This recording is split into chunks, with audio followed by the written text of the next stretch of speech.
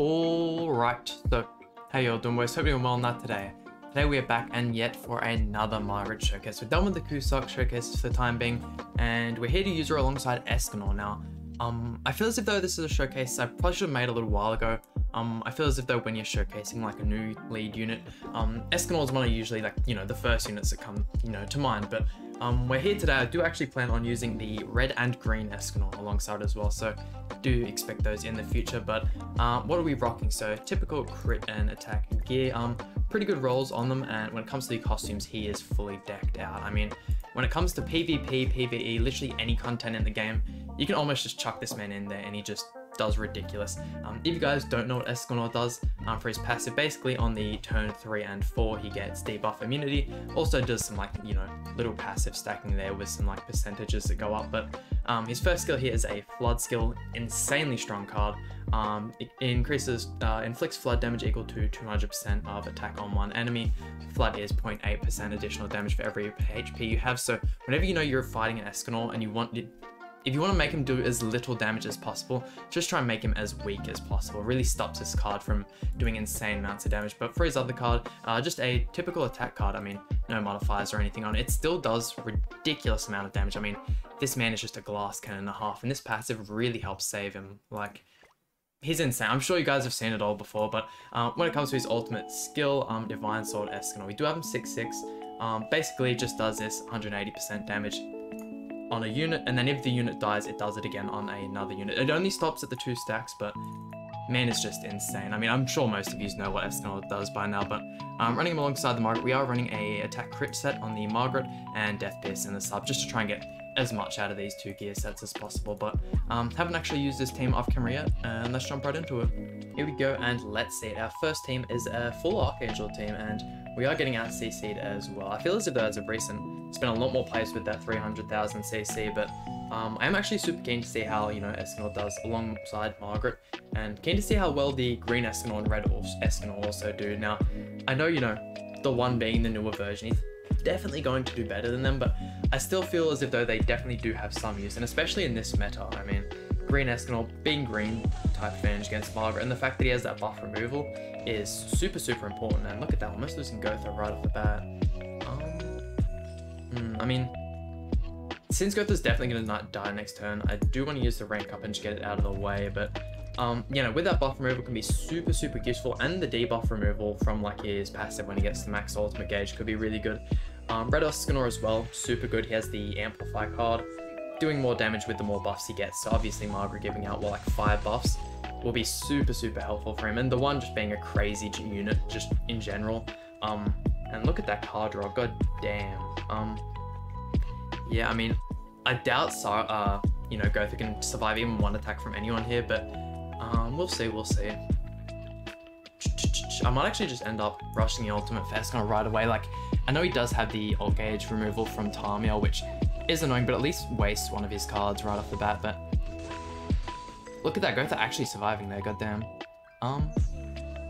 Thank God he wasted that Sariel card. That card can do some insane amounts of damage. The Power Strike one that ignores like the resistance, especially on JP at the moment, they've had like a new bird raid. The Power Strike card is just the absolute MVP for that raid. And there we go, 1, 2, and 3. I actually didn't have to merge any cards there, and excuse me? He's taking that little damage. There we go. There's the damage we like to see, gosh. That's the only thing with Escanor. If the man doesn't crit, his damage is just basically non-existent, and that's the worst thing. Like, if you're not using him alongside like a crit support, he can just do god awful sometimes, but when he shines, he is just an absolute demon. And I mean, in PvE content, especially where like, enemies typically don't have the highest crit resistance, mans can just absolutely go off. And I'm surprised he actually wasn't like one of the better units for this new final boss Estarossa and Zeldris. I mean, Margaret and, Barn is the ideal team, which makes sense. I mean, they are the new hot thing, but let's see, what's he going for here? Another Margaret buff. I'm guessing he's obviously going to remove the Escanor ultimate and maybe throw out a Tamil stance by the look of it. Oh no, okay, so that's the end of his turn. We do definitely want him. I mean, we can't kill him regardless here. I'm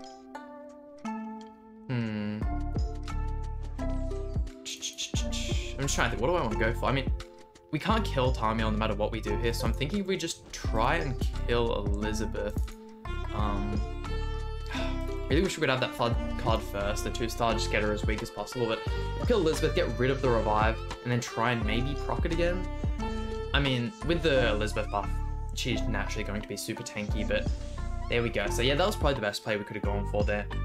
Just kind of have to have our fingers crossed that the Tamil isn't like 6-6 and just absolutely nukes us. Actually, with the Margaret summons just being out, I did do one summon off camera, and did get the final dupe I needed for Tamil, so yeah, Tamil is also 6-6 now alongside the Sariel and Ludo, but unfortunately only 2-6 Margaret, which is a shame. I also got my free summon actually for the Cusack. I'm sure you guys also got that as well, and yeah, a bit unfortunate there. But no, like I was saying, we did actually all get our free summon for the Cusack banner, and I did get another dupe for him, so man's 4-6 now, and ooh. There are so many good plays we could go for here, but I'm just trying to think what's best. See, we can use we can get so much extra damage from this card. I'm trying to think whether or not it's worth it to just go full send on Barn here. We'll give it a shot. I mean, if we triple crit, I definitely reckon we could. It's been so long since I've used Escanor in all honesty, but yeah, look at that. The Barn team, Escanor is just so good against the Barn team. It is ridiculous, and look at that. Due to the fact that he missed one of those crits we didn't kill, but that's alright. Getting those Margaret cards will definitely finish off Barn even with the gift, but what was I saying? Yeah, no, we did get our 4th dupe in Cusack, which is super big shame. I wish we had been able to use some of that luck on the Margaret banner, but it's alright. I mean, I have plenty, and when I say plenty, I mean like I have like 10 Assault Melee coins. If she comes back around in the shop anytime soon, we can just buy her out. I'm also looking to buy out Barn because once again, we didn't get the luckiest on the Barn summons. I know, both the festivals that are like insanely good we did terrible on, but 1, 2, and 3. I know this isn't a Margaret showcase, but this being the best hand possible, I'm just going to use it regardless. Damn, that really didn't kill Barn there. That's alright. I'm hoping we can get an Escanor ultimate off in this one, because if you guys haven't seen what a 6-6 ultimate can do from Escanor, it is ridiculous. I mean, like, I'm talking maxed out 15% Barn, level 3 flood card, he can just one tap, and then the death effect goes on to the like another character, and I doubt any character can get as high a HP pool as Barn can at the moment, but let's see, he rushed the, oh no, just didn't rush the Escanor ult. Looks like he's killing the Escanor there. Just survive. I mean, that's ideal, but just trying to think. I might actually end up. We'll go for the Margaret here, and yeah, unfortunately couldn't get any Escanor cards. That's nothing we could do there. That way, whatever happens in this next turn, we should be able to kill with the Margaret ultimate. Worst comes to worst. But no, I mean, definitely a good team. I mean, when using Margaret and the Gotha, I definitely feel as if they're using like a second DPS. Probably isn't the best idea. Like, you can really use anything, don't get me wrong. Whereas like, when using the Barn team, you know, you typically want to use him, Arthur being the duo, you know, just like these two here. And the third unit, you usually want to be a DPS, because like, I know most people like to use like the red green one and whatnot, but I just feel as though like at that point you have so many bad cards in your hand, it can be almost like impossible to win. But if I attack here, I lose the ultimate. Honestly, I think this might be the best play, because if we AoE into the Arthur and then use the ultimate, it'll just remove our ult gauge and then we won't get that ultimate. So just ranking up and going for the double AoE. I doubt this will kill Escanor. Never mind, what am I saying? Margaret's ridiculous. There you go, look. Because we killed Arthur, obviously we kept the ultimate, but there we go, easy clap, onto the next match. Here we go, and a draw Margaret team. I'm actually surprised we haven't seen this team more, and we are getting out CC'd again. I might actually have to look.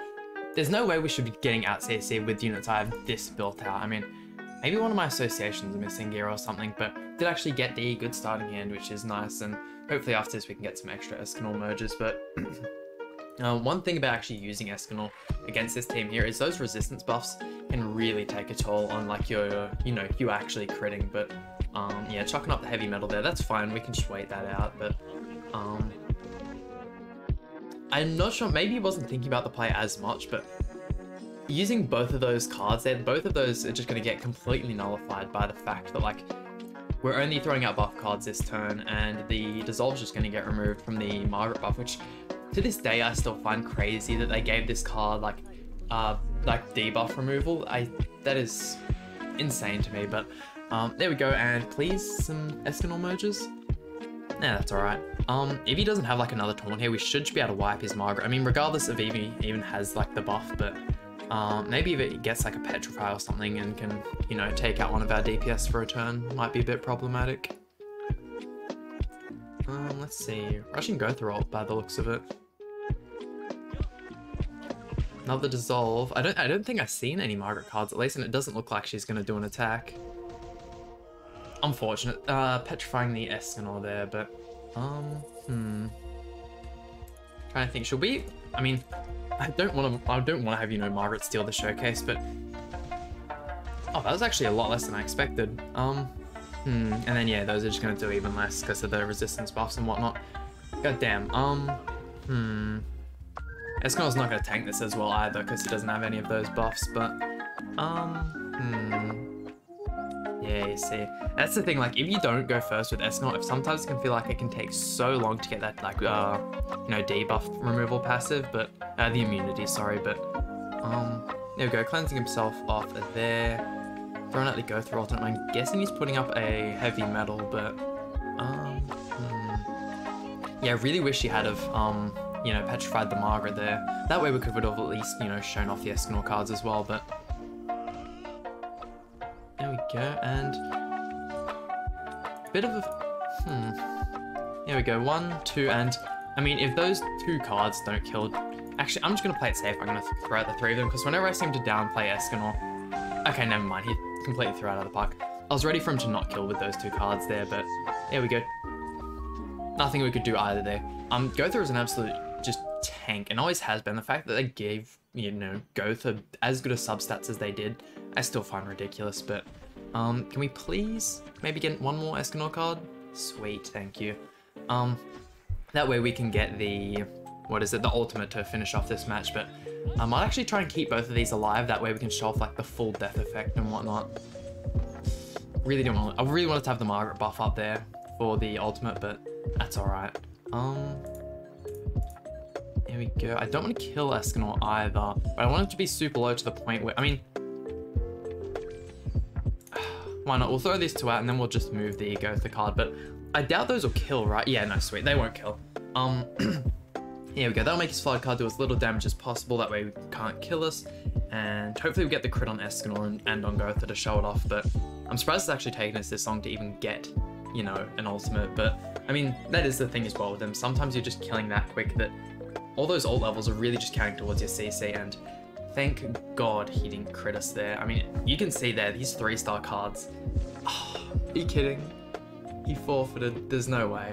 And I mean, if they keep up with this in like these crazy high amounts of CC, we might have to push back at the, you know, other Escanor showcases a little further in the week. That way, I mean, I did actually try doing, I think it was a Blue Demon Melee showcase right as like the weekly reset happened, and my oh my did I just get stomped every single match. I will actually throw out the Margaret card first there, the buff card, but yeah, no, I still definitely want to do that team. I feel as if though, you know, when Barn originally came out, you know, Blue Demon Melee didn't stand a chance against, you know, being used at all, but now we've waited out a little bit, and that is very nice.